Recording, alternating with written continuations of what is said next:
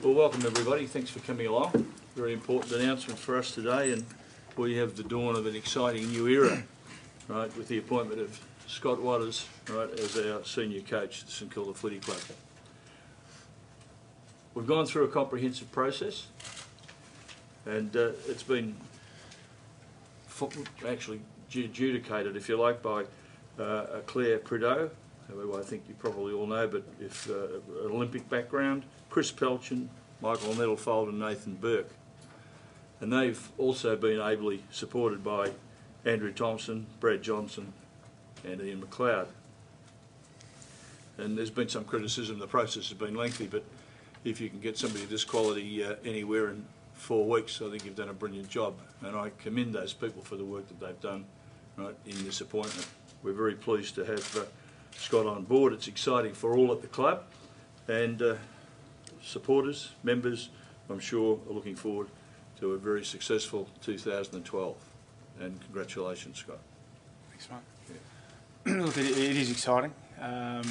It's a group that I've admired from an opposition competitive point of view for the last 2 or 3 years, their spirit. So now to actually be a part of that and have the opportunity to work with that type of group, look, it's fantastic, and I can't wait to get into it. Look, late yesterday afternoon, without going into all the details, but basically over a coffee with Michael and Chris Pelchin, it was after a lengthy process, which I know has been already discussed, but a process that I thought was really thorough, really professional, and actually gives me a great deal of confidence to move forward from that process. So late yesterday afternoon, and it's, as you could imagine, it's been a pretty busy last 12, 24 hours. Look, I'd like to think that I want to be part of a team here, so making sure we can build a really positive environment. We've got some great assistant coaches that are already there, making sure that we're a really empowered group. We've got opportunities within our development area to really improve in that area. We've got a strong leadership group, so it's probably bringing all those factors together and making sure that we move forward, not just as a footy team but as a club next year. So it's a really, I think with any change there's great opportunity, and just excited about that opportunity, and everyone can embrace that. I think where football is right now, you have to be able to, certainly you want to contend, but at the same time you need to rebuild. It's a constant process, and one doesn't mutually exclude the other. We've got some really talented kids on our list that will need to earn the opportunity to play, but the opportunity is going to be there. Sipos, Cripps, Ledger, these are some kids that are really exciting. But we've also got a really strong group of core leaders who are outstanding players, lead the club particularly well. So we'll blend both of those together. Not going to make predictions on, where and when and how, but our expectations are both on and off the field that we'll set really high benchmarks, and we'll aim to achieve that. But there are so many elements of what St Kilda have been about in the last 2 or 3 years that I am an admirer of. The defensive DNA of this footy club, I think from a competition level, has been admired. The game changes and moves so quickly now that even in a 3 to 6 month period, a game plan evolves and changes. We want to be at the forefront of that.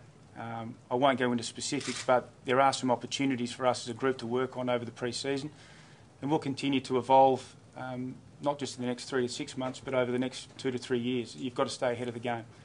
We'll take some of what's been great, and with input from a number of parties, we'll add some different layers to it as well. I think you're always working on club culture, not just our club, but I think any club. That's an ongoing education and an ongoing experience, I guess. So, we've had some challenging times over the last 2 or 3 years. We've had some great times as well, been really competitive. But you put all those experiences together, and that brings you to the point where we're at right now. This is I guess with the new coach, there is a line in the sand. We have an opportunity to be incredibly professional on the field and incredibly professional off the field, and we'll tackle both those challenges head on. There's always a place for Robert Harvey at this football club. I had the privilege of playing against Robert many years ago, and have an enormous amount of respect for him and what he brings with his pedigree and with his character. Really look forward to sitting down with Robert and discussing the opportunities that we want to put in front of him. But he is a very esteemed member of this football club, always will be, and look forward to having that chat with him. So you'd like to keep him on staff? Yeah, absolutely. Look, I'll sit with Chris. Obviously, this happens quite quickly, and Chris Pelchin is his level of expertise from a list management perspective is outstanding. So salary cap is probably tight for a number of clubs. It's a competitive competition, but we'll make sure we have the balance right. We've obviously still got tomorrow with trade to go through, but yeah, it's a challenging time, but all clubs face the same challenges. Just wrapped that he's on board. Even just sitting here now, the way he's handled your questions and the outlook that he has for the football club. I think most importantly from a playing perspective, when the change happened and we were in the interim, as a senior player, you wonder what direction a new coach will want to take, with rebuilding or trying to contend again. And Scott saying that they're not mutually exclusive, and we're going to be aiming to be as competitive as possible. Puts a lot of faith and enthusiasm back into the playing group over a challenging month. So yeah, look, really excited, really happy to have him on board. Had full confidence in the club and the selection committee to come up with the right person. I think they've made a wonderful decision. I think there is a time and place for an us against them mentality. Looking forward, we want to build really strong relationships with our supporter base. We want to make sure our links with the community are really strong and vibrant. We want to make sure our media relations are really open and transparent. We want to be connected to the broader football industry. I think our players are looking forward to that opportunity. We want to be a part of the bigger picture. So, does the bubble exist anymore? Did it ever exist? It's not something that's in my train of thought going forward, but we will be strong communicators. We want to play our part within a bigger industry. We think that'll freshen our group and open us up, and I think that'll help us play our best footy as well.